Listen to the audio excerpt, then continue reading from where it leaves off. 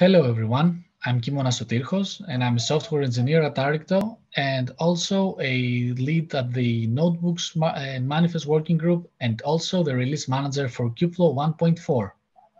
And I'm Andrey Velichkevich. I'm a software engineer in Cisco, and I'm the lead of AutoML and training working group in Kubeflow. And we're really excited that we're part of the Kubernetes AI Day, and thank you for joining our talk. And today we're going to talk about how we went around developing and scaling our Kubeflow's web applications. But before we start actually discussing about the applications, we'll need to learn a little bit more about the users. And in our case, it's an entire ML team which will have different roles that will need to play together to have an efficient workflow. We'll have the data engineers that will be handling the initial states of the data. We'll have data scientists as well as ML engineers who will be taking this data, analyzing, creating the models, training them in a distributed fashion. And then we will also have DevOps, because we're Kubernetes, who will be helping along the process and also taking care of model serving. And all of this will need to be able to happen in one cohesive platform with some intuitive UIs. And in this presentation, we're going to see how did we go around with Kubeflow to build such a platform that will have these three pillars, which is team isolation, scalability, and user experience. So the first one is team isolation. And since we are building a platform on top of Kubernetes, the solution here is we only rely in namespace isolation, which means that different users and teams will have their own namespaces, and they will be using RBAC, which is Kubernetes native, to control what entities will have access to which resources. But let's take it one step higher and see how can it work from a user's perspective when they're at their browser. A user will just send a request, for example, they would like to delete a notebook, to a web application living in the Kubeflow namespace. And then the web application will perform an action like delete the actual notebook on behalf of the user with the permission it has and with its own service account. But here there comes the first initial question, which is, how can I ensure there's namespace isolation and RBAC is being respected if the web app has permission and can do anything it wants? Well, the answer here is with subject access reviews. Subject access reviews the same mechanism that kubectl OAuth CANI is using under the hood, in which we can ask Kubernetes if a user has permissions to make an action on top of an object in the cluster. So the backend can create the subject access review and be sure that the user is indeed authorized by RBAC to do the action they want. But this also then raises the next question, which is, okay, how can the web app know which user is actually connected and doing the request? The answer here is with HTTP headers. The web apps will expect that a specific authentication mechanism, whether this is, for example, Google IAP, will be in front of the cluster and ensuring that there's an authenticated user and setting this user identity into specific headers. And to get this all together, we can also do it by a complete open source solution by using DEX. So a user will be connected to Istio's ingress gateway, which will be working alongside DEX for OIDC and ensuring an authenticated user is doing all of the actions with the web apps by respecting RBAC. So the three things you need to remember here is that we have namespace isolations for users and teams. We always have authenticated users, and we're using subject access reviews to ensure we comply with Kubernetes RBAC. The next part is scalability. Well, the cheat solution here, since we're at KubeCon, is we rely on Kubernetes for a lot of scalability. For example, and this has to do both for the actual ML workflows as well as the web applications. If we have a lot of requests, then we just spin up more pods for our web apps, which are RESTful. But at this point, I'd like to also discuss the scalability point of view from the web apps and what we had to do to actually scale our web apps when we have hundreds of requests coming from hundreds of users that want to do things on top of thousands of Kubernetes objects. So how can we do this efficiently? I'll just focus on how can we actually keep on fetching the data and have an auto refresh mechanism here. And what we currently do is exponential polling. So we ask for new data every 1, 2, 4, 8 seconds, as long as the data is stale. But once we have new data, then we reset the counter and start asking more frequently. But this has some drawbacks, like the user might wait even 32 seconds if there's no activity on the resources, on the list of objects. Or on the other hand, if there's a sudden change, then all of the hundreds of users will be asking for the same data with like consecutive requests, which can result in a lot of load. One future improvement we've considered here is to keep the simple polling mechanism, a request every 4 seconds, for example, but the request will be a simple head request, and it will be getting only the resource version of the latest list object in Kubernetes. And only once the resource version is changed, then the UI will do a GET request to get the latest data. And we can even do a slightly better optimization here, because even in that case, we might be still getting thousands of objects in one request, but we can actually use Kubernetes API chunking to cut these requests into smaller pieces so that the load is less on all of the components, and we can have data more fastly to the browser. We've also evaluated other solutions like WebSockets or server-side events, but since we are a little bit tight on time, we can discuss more on this on our Q&A session. And last but not least is the user experience part. And it's really important for us because in Kubeflow, our targeted users, while they are working on top of Kubernetes, they do not have experience of Kubernetes, or we cannot assume that they have. So our users, the ML scientists, only know how to do their specific ML tasks and use their algorithms, but we cannot expect them to be able to kubectl logs to see the logs, or kubectl describe if something goes wrong in order and be able to debug it. So our web applications will need to be able to provide all of this information in a user-friendly way, while at the same time layering this information so that the more machine learning information is exposed to the user first, and the more advanced Kubernetes concepts are also shown, but kept for an advanced user. But because I can't just describe a UX with words, you will need to actually see what we talk about. And in order to see it, you'll also need to understand what are the requirements of an ML scientist and what do they actually need from such a platform. And to further understand this, Andrey is going to walk you through how can what does an ML scientist do, and specifically how can they do AutoML, and how can they do it on top of Kubernetes and with Kubeflow. So Andrey, back to you. Thank you, Kimonas. Yes, so I'm going to tell you a little bit about what is AutoML and how do we solve this problem in Kubeflow. So AutoML is the process of automation machine learning tasks. And especially here in this page, you can see the landscape for AutoML, where users can provide the training data in the configuration space, similar to the search space description. Search space can be differently, depends on your task. So it can be architecture, it can be hyperparameters, it can be features, and all this configuration you can pass to your optimizers based on an algorithm, for example, Bayesian optimization or neural architecture search algorithms, and then optimizer provides the configuration to you. Then we passing this configuration to the model with the test data and push this model to production. Covering AutoML covers a lot of different aspects such as feature engineering, model compression, neural architecture search, hyperparameter tuning, and we try to adopt all of these features in cloud native way in Kubeflow. So how do we solve this in Kubeflow? We have a project called K8s, which is Kubernetes native open source platform for AutoML. And this project includes Kubeflow distribution, so which is a very good part of this project since it is built on top of the Kubernetes. It is agnostic to machine learning frameworks and programming languages. So you can tune your hyperparameters in any languages. And also we have in place support for any sort of the Kubernetes CRD. So K8s can be used as the orchestrator on top of your Kubernetes custom resources. Also, we support famous optimization frameworks such as HyperOpt, Optuna, SKOpt, and many more. We continually evaluating with supporting new algorithms. And also our researchers can use our platform to develop and evaluate new AutoML algorithms, since this platform is language agnostic. And also, since it's built on top of Kubernetes, we can deploy K8s on local or public or private cloud.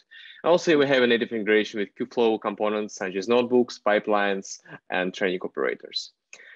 Going to K8s architecture, It's quite straightforward. Since K8s has the Kubernetes customer source, we have 3 different controllers.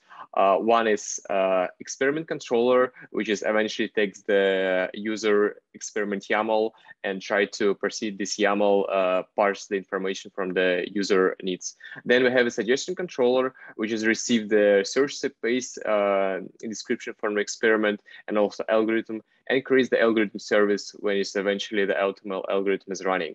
Our AutoML algorithm can produce the hyperparameters or a neural architecture based on the needs. And then we have a trial controller. Trial controller just spawns the trials where the actual training job is running. And since trial is an abstraction, can be any type of training job, we can define even the taxon pipeline or even the Argo workflow in our trials. And then our K8s is able to actually parse the training results from the trials. And then we send these metrics to the DB, and then we send the evaluation metrics back to the suggestion service and produce new hyperparameters. Speaking about the K8s, one of the example of our experiment, here you can see the YAML structure. So our users define the experiment budget with the specific trial information, then they define objective, then they define an algorithm, and then they define the search space. We will see the more information in the demo that I will show you later. And here you can see the trial template. And since, as I said before, trial can be anything, you can define your specific specification here for your customer source. You can define the whole Argo workflow here, and you can set up your experiment with the pre-processing step, with post-processing step. So it's very powerful if you want to have like more, some sophisticated hyperparameter tuning examples. And with that said, I will jump directly to our demo that we show all of the UIs that we built in Kubeflow that Kimonas mentioned before. And I will just show how AutoML is working in Kubeflow. So this is the Kubeflow central dashboard. I think all of you are familiar with this central dashboard because we trying to show every time our UI. And here the DevOps engineers can always like see the CPU utilization, see the pod CPU utilization, see all of the monitoring information that they want to reach from the data scientist team. Of course, UI is split across the namespace, so you can, as Kimonas mentioned before, you can easily adopt this UI for your huge ML team with the namespace isolation, and everything will be work. So here you can see the notebooks UI, where you can define the notebook. You can choose the images from the predefined images. You can also define the CPU, GPU, the volume where you want to take your data. And in the meantime, once you create the notebook, you can click the connect, and you will be in the familiar JupyterLab environment, which is everything built on top of the cloud. So this is very powerful because you can run the predictions, you can run the pipelines with your notebook, you can run the training operators or K8s experiment. Then you can also create the Tensorboard using our Kubeflow UI. This Tensorboard also very powerful tool for the data scientists to be able to develop algorithms in cloud native way, and you can also deploy your own Tensorboards. We can have also like UI for the volumes, where you can monitor the volumes, and also we have the pipelines UI, which is basically the Kubeflow pipelines project. And also here you can see all of your pipelines and pipeline runs, recurrent runs, and all of the functionality from the KFP. And then if we jump to K8s experiment, I will try to submit new experiment to show how does it work from the UI perspective. So first of all, we just need to define the name of the experiment. We will use the Bayesian optimization for this demo. This is the budget that I mentioned before. So you can define the number of trials that you want to run. Then you define the objective with your metrics that you want to tune. You can also define all of the metrics that you want to also parse from the training containers. Then you select the search algorithms. We have a lot of algorithms that K8s supports. We will choose the Bayesian optimization for this demo, but you can also choose the list of the algorithms from the NAS as well. So let's just select the Bayesian optimization. Here you can see the algorithm settings, which also user can modify and adopt for their needs. Also, this is the early stopping section, which can help you to avoid overfitting and very powerful. And you definitely need to use this in your hyperparameter tuning experiment. But for this experiment, we just simply run one algorithm. And this is the search space. So in this example, we will tune learning rate, number of layers, and optimizer. Also, of course, you can add the new parameters with the particular distribution. We support like integer, double, discrete, or categorical parameters. You can edit the current parameter. You can delete them. And you can define like your search space for the experiment. For the metrics collector, we support, this is the list of the supported metrics collector from the KD. We will use std_out. And this is the trial template. So eventually we use the default settings. So we are not going to change any information from here. This is a template that's where our training process will be run. And we are going to tune the learning rate, number of layers, and the optimizer. So we just need to define the reference for the particular parameters. And for the advanced user, we have a button which just produces the whole Kubernetes YAML structure, where you can define the object metadata, you can define some APIs parameters, which just the forms that don't support, and which these provide like more functionality for the more like Kubernetes native way. So once this experiment is running, you can see that some of the experiment have been created before. You can see the time when it was created. You can see the number of successful trials, the optimal trials. Also, you will see the parameters that the best trial produce. And if we click to the particular example, you will see this plot, which actually introduced all of the distribution between different hyperparameters, all of the results and these parameters achieved. And also here at the bottom, you will see the overview of the experiment with the current status, with the best trial, with the trial parameters, and also the current experiment conditions that the experiment is met. If you click to the trials page, you will see that all of the trials that a current experiment was running. And if you click to the particular trial, we will see the distributions, the metrics that the metrics that the Katib just collected. And you can always like monitor what's happening with your metrics in a particular trial. And also, which is very powerful, we highlight the best trial. And you can see the results with this best trial by clicking on the name. Of course, we have like more discrete details with the experiment. So it's like, for example, like objective, trials, parameters. And as I said before, for the Kubernetes user, they can always see the YAML structure for the experiments with all the required information. I think our experiment is running. We're not going to wait, but here you can see in the lifetime how the parameters will be changing. And also you can see which trials are currently running and which trials were succeeded. So, and last but not the least, I just want to briefly show the models UI, which is related to K8s serving. And here I already like deployed one inference to show which like kind of the parameters you will see. So this is the one inference that I deployed before. And if we click to this inference, you will also see the overview of the inference, the current statuses of this inference. You can see the details of this K8s serving instance. You can see the logs from the K8s serving, and you can, which is like very powerful. You can see the metrics. So these metrics produced by Grafana, and we can see what is the current status for our like inference from the K8s serving side. And for example, if I try to invoke this service with some of the predictions, this is just a simple MNIST example, and I try to invoke this service with the predictions, we will see that the metrics should be actually changed, and we will see the information that's that actually Grafana produced.